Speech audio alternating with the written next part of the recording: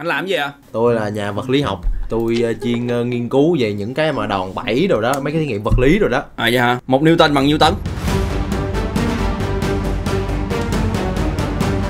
1 Newton bằng 3 tấn. Không. Cái đó chưa học, Từ từ. Alo anh ơi. Nữa hả? Con quái vật ngu lắm. Tới liền. Không biết 1 Newton nhiêu tấn anh? Trời ngu vậy, thôi tao đang bắt. Đố anh 1 Newton nhiêu tấn? 1 Newton là 5 tấn. Tôi cũng không biết nữa, tôi hỏi đại nó mà nó không trả lời được, tôi giết luôn. Thôi, nói chung là làm tốt lắm vậy nha.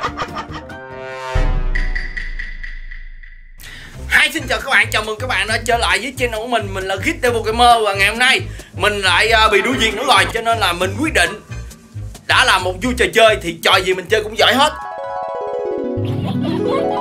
Từ khi còn nhỏ tôi đã thích chơi, sáng chơi bắn bi, chiều chơi thả diều, chơi trò chơi gạch ném đá thả lon, cứ thế tôi chơi từ sáng tới chiều. Ồ, anh chơi vậy anh có làm gì không? Ủa chơi vậy làm gì vậy em? Giờ mới làm bảo vệ nè. Hảo thật đấy. Ồ, gì kỳ vậy? Ở không mà, có chơi không à. Hi, xin chào các bạn, chào mừng các bạn đã trở lại với channel của mình. Và ngày hôm nay mình lại bị đuổi việc nữa rồi. Nhưng mà không sao hết. Ngày hôm nay mình sẽ làm một chút bảo vệ để bảo vệ cho cái chung cư này không bị những kẻ mà gọi là quái vật xâm lược. Rồi bây giờ thì chúng ta sẽ bắt đầu nào. Chào mừng anh đã đến với cái chung cư này. Hôm nay là ngày đầu tiên đi làm của anh. Thì anh đã coi cái đoạn phim giới thiệu công việc rồi đúng không? Chưa.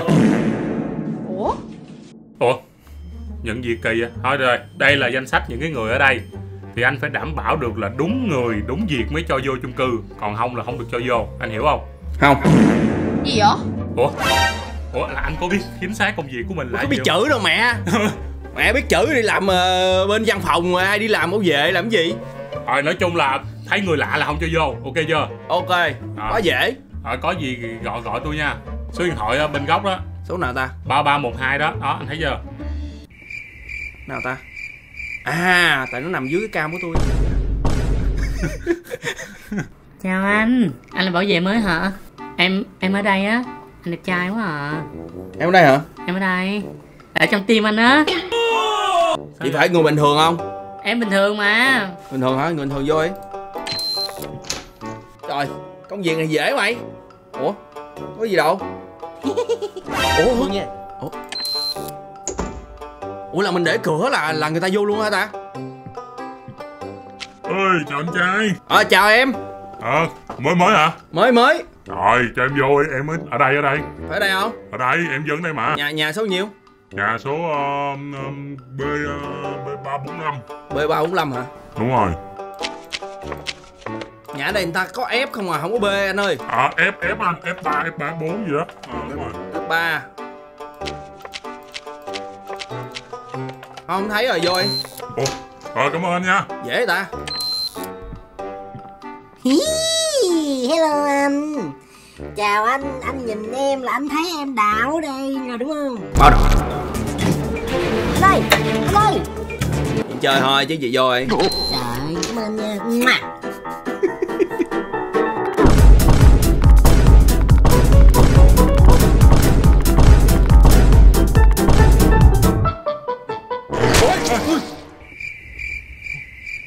Kỳ vậy ta? Thấy chơi đúng mà. Không bắt được tên nào. Hàng xóm không bị chết đứa nào. Các quái vật bạn đã cho vào 8 đứa. 8 con mà. Gì căng. Trời ơi, làm gì cái kiểu gì vậy hả? Đã nói là không cho quái vật vô rồi mà để vô tới 8 con. Anh giỡn mặt với tôi hả? Không, nhưng mà đâu có con quái vật nào vô đâu. Sao không có con quái vật nào vô? Tụi tôi bắt 8 con biết dọn khùng luôn á. Tôi thấy người không mà ta. Trời, con mắt anh nhìn sao vậy? Bây giờ kỹ giùm tôi, cho người mới vô, không có cho quái vật vô, ok chưa? Rồi, ok. Trời ơi, làm việc đàng hoàng giùm cái đi anh ơi, tập trung vô, dọn mấy con này cực lắm. Nhiều quá. Em đã chụp mẹ em quay lại. Yo, what's up? Cho tôi hỏi anh trai là ý nghĩa của cuộc sống, vũ trụ và mọi thứ khác là cái gì? Biết không? Biết, đơn giản. Cái này đây. Đúng rồi. Ok, hay quá. Mày hiểu chuyện nè, đúng fan nè, homie. Bữa nay nhậu với fan. Coi fan. Chào anh trai. Anh cho em vô nhà được không? Căn cước của em nè. Căn cước. Đó. Chị tên gì ạ? Em tên là Eloy sờ chết. Eloy sờ chết hả? Đúng rồi, sờ chết là sờ ngực á. Ồ trời ghê vậy. Rồi cái ơi. Ơi. Háo sắc, cho vô đi. Giấy thông hành của chị là tháng 3 năm 1980. Đúng rồi. Dài dữ má. Ê, nói chuyện đàng hoàng nha. Trời, thì năm 80 già. 80 chứ người ta vẫn còn 18 đôi mươi nha. Đôi môi dữ chưa? Có đôi môi nè. Ghê quá. Cái mỏ thôi giờ chị giống cái anh gì ở trong Hàng Một Đêm nè. Bây giờ cho chị vô đi, chị gấp lắm rồi, chị mắc. Chị mắc gì? Mắc toilet. Không cho. Cho vô đi. Không cho nè, coi mắc tới cỡ nào, cho chị mắc tới cỡ nào. Thôi chị vô cho năng này chứ sắp vỡ bê đê rồi. Vỡ bê đê hả chị? Vỡ bê đê. Rồi nha. Giấy ID của chị thì ok. Nhưng mà cái giấy xin phép vô nhà của chị chưa thấy. Nè giấy xin phép của chị nè. Sao nãy không đưa? Mắc quá, hỏi mới đưa chứ. Mắc cái chị lấy cái giấy xin phép chị chùi đít hay gì?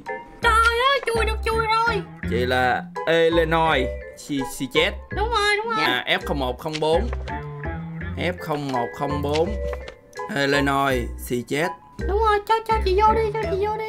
Rồi xéo 0956 ok nha. Illinois chết ha. Nhà chị em gì không chị? Có nhỏ chị sinh đôi, Vâng. Đúng rồi. Salon sợ chết đó. Salon sợ chết. Đúng rồi. Illinois chết. Đúng rồi. Có một ruồi bên má trái. Đúng rồi, đó này chị thương không? Một ruồi má trái. Đúng rồi. Nhưng mà sao tôi nhìn thấy má phải ta? Cái đó là hướng má nhìn mắt ơi. Nhìn lại coi. Ha. Rồi vô được chưa? Mà khoan đi. Sao nữa? Để gọi lên nhà cái cho chắc. 6996 đúng không? Trời ơi, người chung cư không mà. 6996.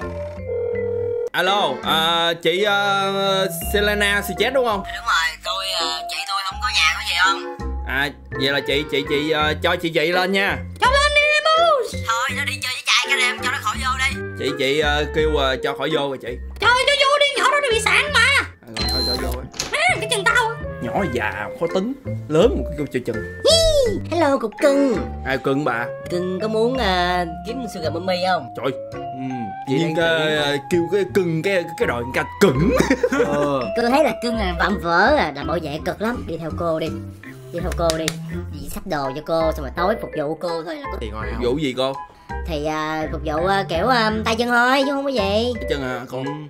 Bum đồ đó, tao tí te. Trời. Thì ra cô tên là Margaret Tè Bum. Đúng rồi. Cô sinh năm 75 hả? Đúng rồi.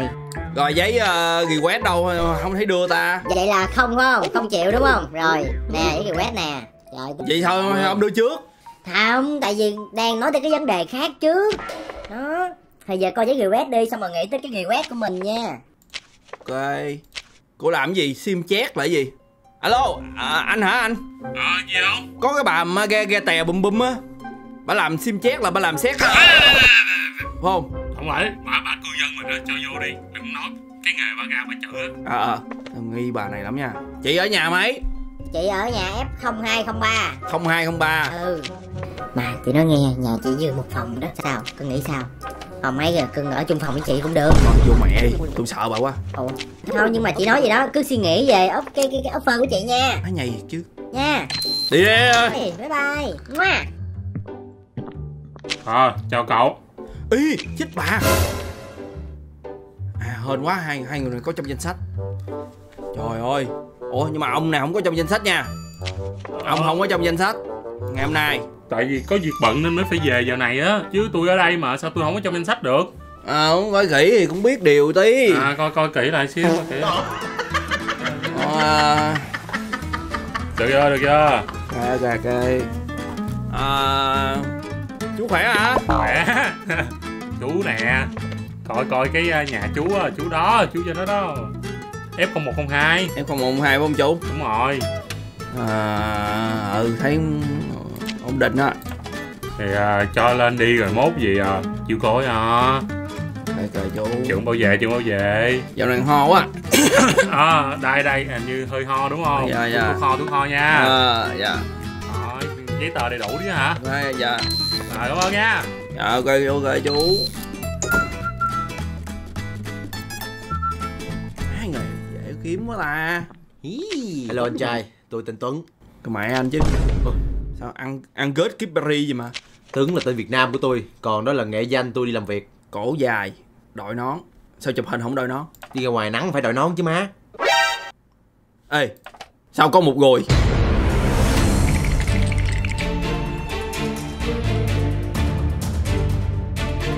Không, cái này là mụn. Mụn à? Mụn thiệt, không phải ý gì hết trơn á, nhưng mà cái này là mụn. Hôm qua ăn đồ nóng nhiều quá, hôm qua ăn cái viên chiên. Với uống thêm trà sữa nữa. Rồi. Hello, đây căn cước cho tôi với lại giấy thông hành của tôi nè. Anh làm gì ạ? Tôi là nhà vật lý học, tôi chuyên nghiên cứu về những cái mà đòn bẩy rồi đó, mấy cái thí nghiệm vật lý rồi đó. À vậy hả? 1 Newton bằng nhiêu tấn?